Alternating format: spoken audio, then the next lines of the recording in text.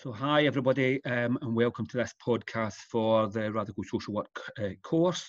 My name is Michael Lavalette from the Social Work Action Network, and with me today we've got Dr. Gerry Mooney. Gerry is a lecturer, senior lecturer at the Open University in Scotland in the Arts and Social Science faculty, and he's somebody who's written about poverty and inequality amongst lots of other things during his career as a scholar, an academic and an activist.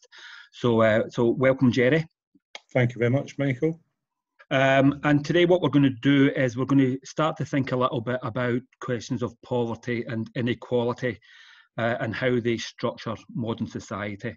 So Gerry, if you don't mind, I've got some really, I suppose, deceptively straightforward questions for you. So they're nice and easy to ask, maybe not so easy to answer.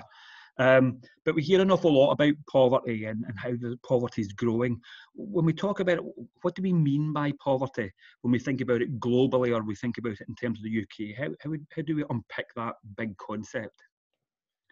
Well, it is a deceptively simple question, Michael, but as you've recognised yourself, it's a very difficult one to answer in any simple way. And of course, the first thing to acknowledge and to highlight is that these are not new questions. These questions have been with us for well over a century and more.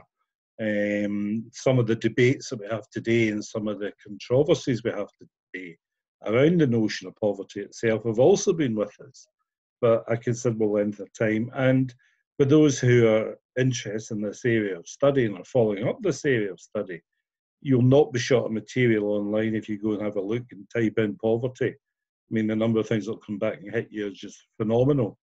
However, there is an ongoing debate as to what poverty means. And I suppose the first way of answering that is saying, well, it depends on your own position. It depends on your own theoretical and political perspective. But there is an argument that if you want to understand poverty, you should start with inequality, not poverty. And indeed, when we look at social policy as a state program of intervention, I mean, historically, state policy was about managing and looking at problem populations who were defined as in poverty or disadvantage, and make sure that they were not controlled in any narrow sense, but that they were kept in line in some respects. So I think the issue about what is poverty does stem from how you look at the world. And there's been an overwhelming concentration on defining, measuring, assessing, understanding, dealing with people who are defined as being in poverty. My starting point would be you start with a more holistic analysis. You start at the level of society, and why is it in the world today, in the contemporary UK, where I'm sitting in the west of Scotland, why is it that poverty is still such a major issue that scars our society, even with a century and more of discussion, debate, and different kinds of interventions from the state and other agencies? So it's a complex question, but poverty very much depends on how you look at the world. And for myself, it's about a failure to meet an agreed level of standard within society. By that, I mean, it is about how individuals participate in society. If you can't participate in society in the way that is generally accepted you should be, then you're disadvantaged in a whole number of different ways. The problem is people could live in a house which is considered okay, but have poor educational support, poor educational provision. They could have, in another context, good education but poor health provision. So there's a lot of different dimensions to poverty, which makes it a much more complex position. One of the things that's come up during the current COVID-19 pandemic, however, in this first half of 2020, is that those who seem to be most affected by COVID, I should say, by the coronavirus, are those from disadvantaged backgrounds, and there's no one explanation for that. However, people's disadvantage, their lack of income, their lack of good health opportunities, their lack of education opportunities, poor housing, lack lack of employment or good quality employment all contribute to people living in lives that are very disadvantaged and, to use the term that's often used now, precarious. So poverty is around us. It's about, part and parcel of our society. But for me, the starting point has to be not poverty itself, but what is about society that creates disadvantage. That's quite an interesting starting point, Gerry. So you talk about, in a sense, the way in which we consider poverty as a reflection of our broader ideas about society and the nature of society. Because an awful lot of the material tries to draw a distinction between absolute poverty or relative poverty, yes. And then inequality. So, are you really saying that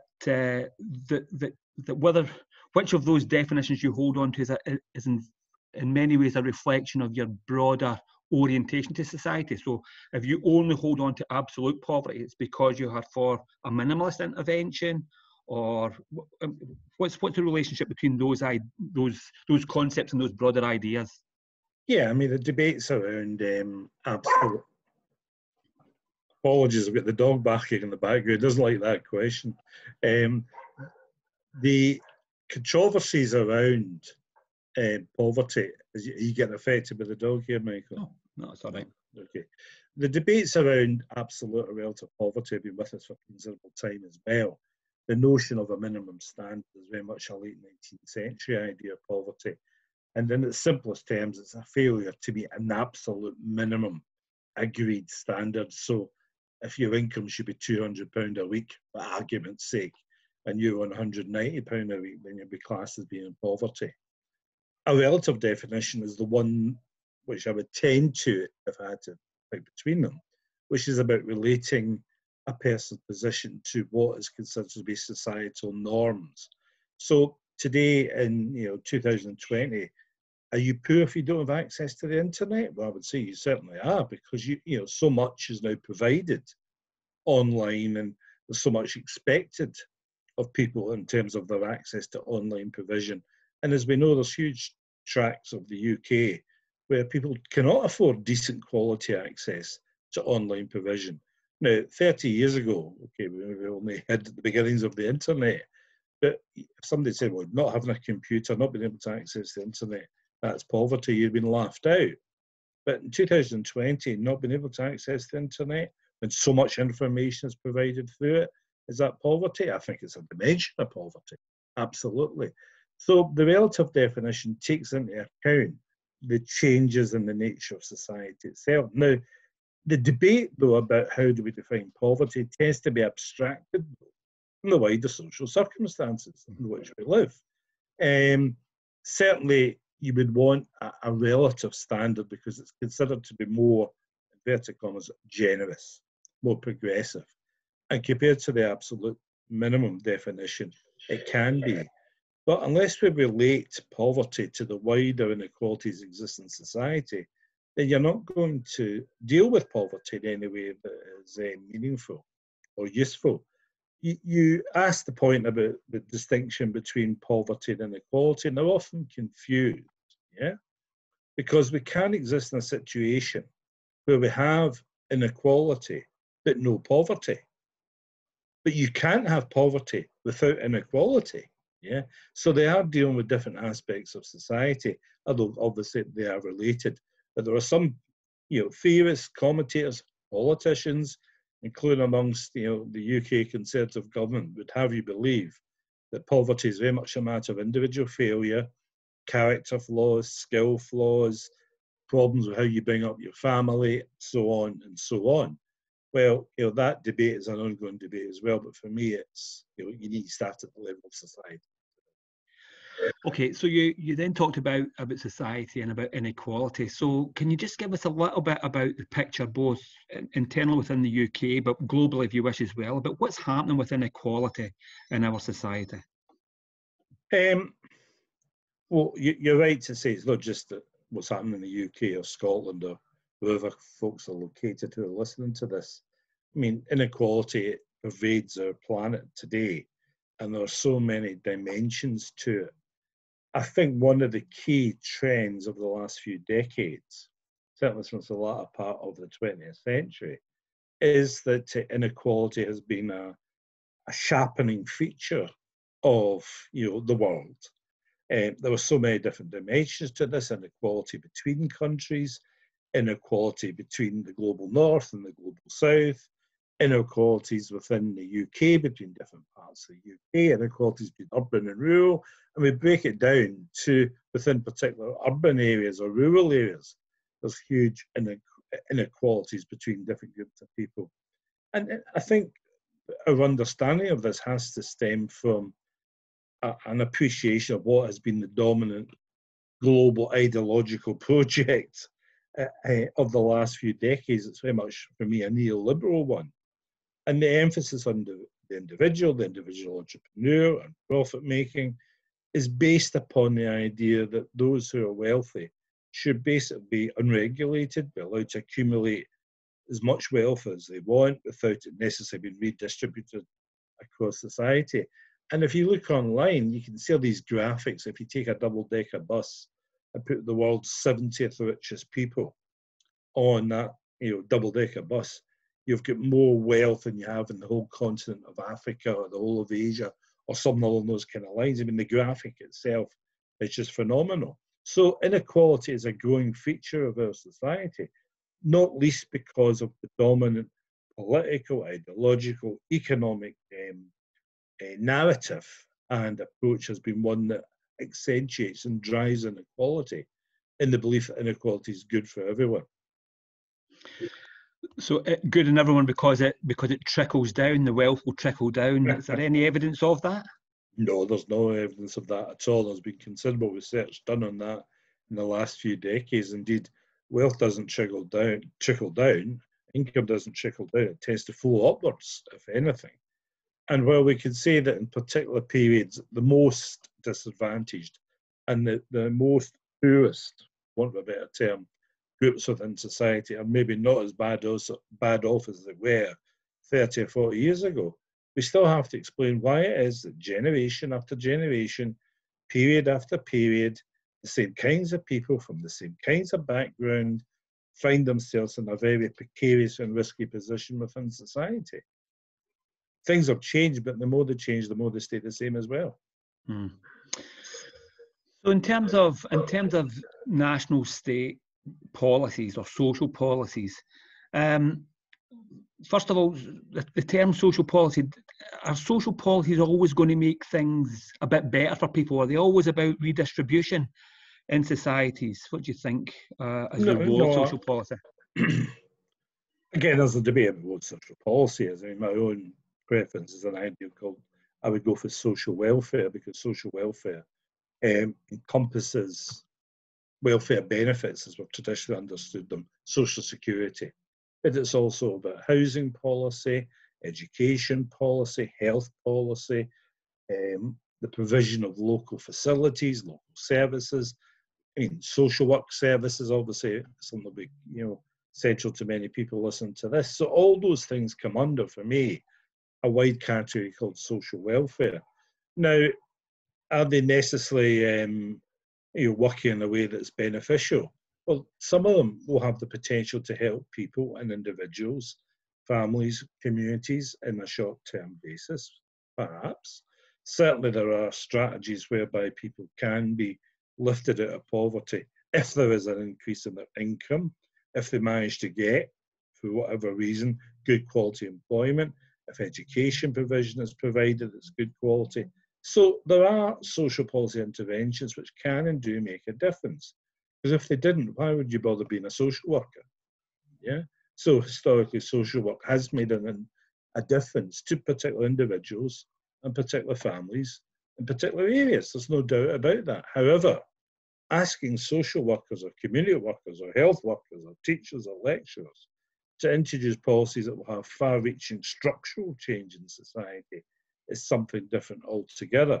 So social policies can be progressive in that sense, for want of a better term. They can make a difference, but they don't necessarily make a difference. So in answer to your question, in the last few decades, what we've seen is a shift in social policy to become much more punitive, much more, the term it's used is conditionalist. Yes, you, Michael, will get benefit, but in order to get the benefit, you have to prove that you are working or looking for a job. You have to prove that you're a decent human being and citizen. And if you're not, then social policy interventions will try and sort you out and make you the better person that you should be. Because at the end of the day, the reason that you're disadvantaged in poverty is because of your own, misdemeanors or your own limitations or lack of skills and qualities. So much of social policy intervention can be seen as progressive and delivering things that we would consider to be for the good. But there is another side to it where they can be controlling, regulating, hugely interventionist in ways that police people and police particular families and communities. So can they be progressive? Absolutely, but that's not the whole story. Okay, so I mean, social policies can be both positive or they can be negative. You're absolutely right. They can be regulating in that way. The final question then, Gerry, just in terms of ideal thinking, though, if we think about the problems of our present world, what kind of policies would we want to introduce, and how would we pay for such policies in terms of dealing with some of the issues, the immediate issues of poverty in our societies? I wonder who the we is here, Michael, because what I'm going to suggest not everybody would support by any means. And it goes back to the first point we had at the start of the discussion. There are different views, different perspectives, different explanations, different arguments. But for myself, we have to remember that we live in a world that's very, very wealthy. And by that, I mean we live in a world whereby we're able, potentially, to feed, clothe, shelter, and provide everyone in this planet today with the goods and services that they need. But there's a massive problem in terms of how things are distributed, what the driving ethos is of society. And we know that over the last 2 or 3 decades, the driving ethos has been a very individualistic one that focuses primarily on individual good as opposed to public good. Now, that itself brings forward a whole set of challenges as to why poverty and inequality still pervade the world today. But we are wealthy, and the problem is, where is that wealth located? Where is it distributed to? Who gains from it? Who benefits from it? So going back to the analogy that I made a few minutes ago in relation to one of your previous questions about the double-decker bus, so I've seen images of a yacht, and you put 50 people on a yacht or 100 people on a yacht, and if they're the world's most affluent people, their income is equal to half the world's population in terms of their income. There's something badly wrong there. We live in a world where such inequalities are stark. So all too often, we're in a position where we say, well, in order to combat poverty, we need to spend more money. The argument comes back, well, the money isn't there. Funny how the money is there when those who are wealthy and affluent or in power think the money should be spent. And I do think about the COVID-19 pandemic, and there is a debate, obviously, as to what the Conservative government in the UK are doing in terms of the policy for that. But nonetheless, let's just assume that they're talking about spending huge sums of money managing the effects or impact of the COVID-19 pandemic. And you hear figures bandied around that this will cost £600 billion. And you think, wait a minute, suddenly all this money is not a problem. Why didn't they find that to do something about poverty? Why didn't they find it to put it into healthcare, education, housing, to help the disadvantaged? So there's a question of political will, and there's also the question of political understanding. So for myself, there is plenty of opportunity to combat poverty in our society and on a global scale. The question has to be, why is that not the case? Who's preventing it? And who gains from poverty? So going back to the point I made at the start, poverty is big business. And there's a lot of people who make money out of poverty. But the people who make the most money out of poverty are those who are the wealthiest sections of society. So I said that was going to be my last question, but I've now got one more. Oh, you're exploiting me even further. Yes. I thought I'd exploit you. I'd push that a bit further now. So it's just really, so to pick up on your last question or your last answer, therefore, clearly politics matter. Absolutely. The political decision making of particular governments, but is that the full extent of it, or do we have to look beyond particular governments at broader economic interests? I mean, what's the relationship between those two things? Have we got, in each of our countries, have we got a more redistributive government? Would that solve all the problems? No, it wouldn't solve all the problems, but it would help immensely. I mean, one of the big debates here in Scotland at the moment is about the SNP's approach to Scottish independence. And what would an independent Scotland look like? Yeah. And they have a very narrow constitutionalist understanding of what an independent Scotland would be like. And the SNP play a somewhat diluted social democratic card when it suits them. And they appear more progressive in comparison to Boris Johnson and the UK government. No one's saying that Attila the Hun can be appear more progressive compared to Boris Johnson. But the SNP have no understanding of the wider structural causes of poverty and inequality within society. And redistribution, while it will help in some ways, it doesn't actually tackle the fundamental cause of inequalities within society, which is that we're based in a society that is driven by, founded upon, built upon unequal exploitative class relationships, where some people's gain is at the expense of others, many others. And until we actually deal with that issue, and we do away with the profit motive and the notion of and the driving force of exploitation, then we can redistribute and redistribute, but we'll always fundamentally come up against another driver which is working against such redistribution. Gerry, thanks very much for your time today. I'm sure you've given those watching lots of things to think about and consider. And I think, for thinking about social workers and those that are engaged in these things, thinking about those issues, what we mean by poverty, the relationship between poverty and inequality, the political choices that government makes, but also the broader economic or socio-economic interests and how those perhaps put limits on what governments can or sometimes do or don't do are really fundamental things for us to think about. So thanks very much for your time this afternoon. It's been a pleasure chatting to you. No, thank you very much, Michael, and good luck to everyone.